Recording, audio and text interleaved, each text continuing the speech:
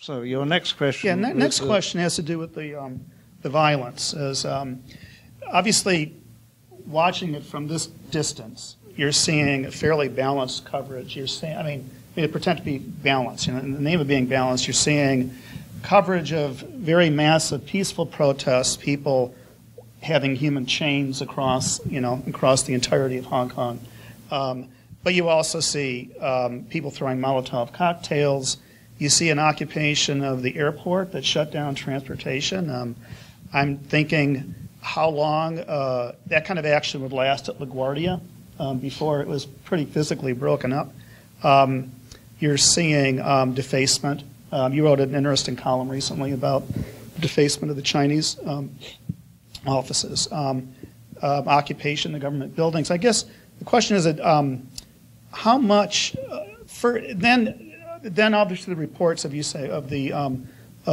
excessive police response and is there any way you can maybe just give us a sense of what it's really like on the ground?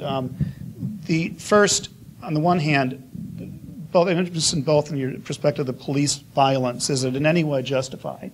Are policemen getting attacked and responding? Does it seem unprovoked? Does it seem unprovoked? And are the police assaulting protesters and journalists? Well, I mean, there's certainly been plenty of evidence of assault on bystanders and on journalists, as well as, of course, on people who are obviously more active, wearing masks and helmets and so on.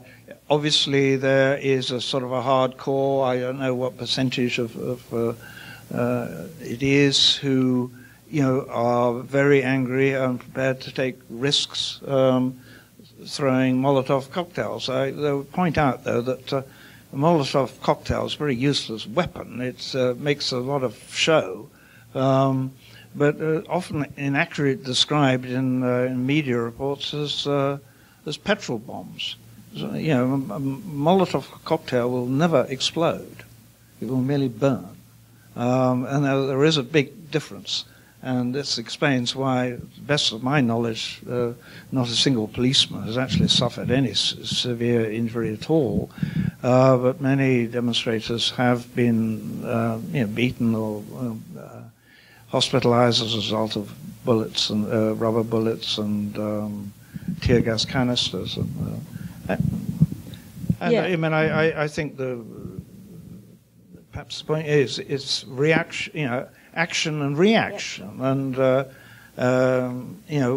where do you stop this? Well, I'm sorry if this goes a bit beyond, but I mean, how should a government be responding? Obviously, you do have to keep public order and so on, but also this is a political issue. Why is it that nobody?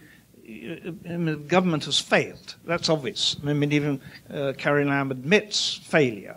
And why is she still there? Why is no government official has been sacked or forced to resign? Nothing has changed. Absolutely nothing. And you get, members of the so-called Executive Council. One of them will say, well, there's nobody to negotiate with. Well, sorry, you don't need to negotiate. You just need some political action which makes people realize that you do recognize that some things have gone wrong. It gets to the last question. Yeah. It gets to the last question about it. Yeah. So, then there needs to be an agenda on the part of government. And, you have an executive council, which, let's say, consists of people who either say there's no one to negotiate with. That's in the case of Mr. Chan, the Bangkok Bank person.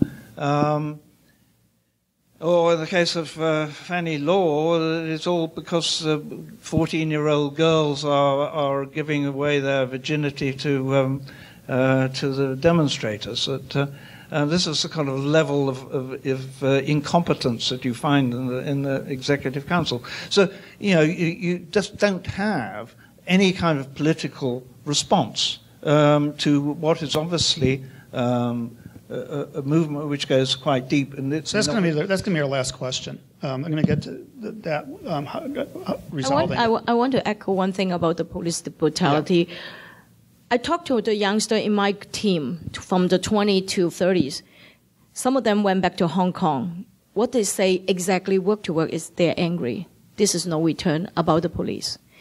You can see that, I don't know, emotional problem or whatsoever, but you can clearly see in the Yuen Long incident, in the Tsuen Wan instance, the gangster came out and they beat the civilians on the train. And they are not arresting them for anything, but just saying they have the illegal gathering.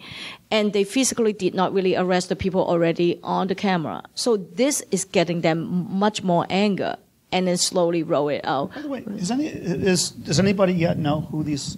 Of course, they all have the journalists were there. They have their picture, who exactly are they? Are they are the gangster that from Yuen Long, from those like local people who live there. A lot of them they plan it. We have like WhatsApp. They have their message.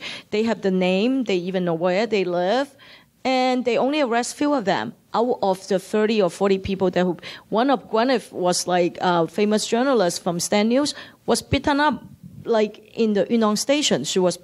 Her shoulder was dislocated, and she's a journalist. And that's how serious. These are Hong Kong Super China patriots, or are they? Yes, the local people live in the new territory. They're more patriotic because they said that this is they own their own little land. They can build their little 3-story house, and so they have seat in LegCo. They actually vote between themselves. Okay, and so that's those that make the people very angry that the police now cannot be trusted. It's different from NYPD here. We have individual cases like what you discussed with me before, but this scale is way beyond that.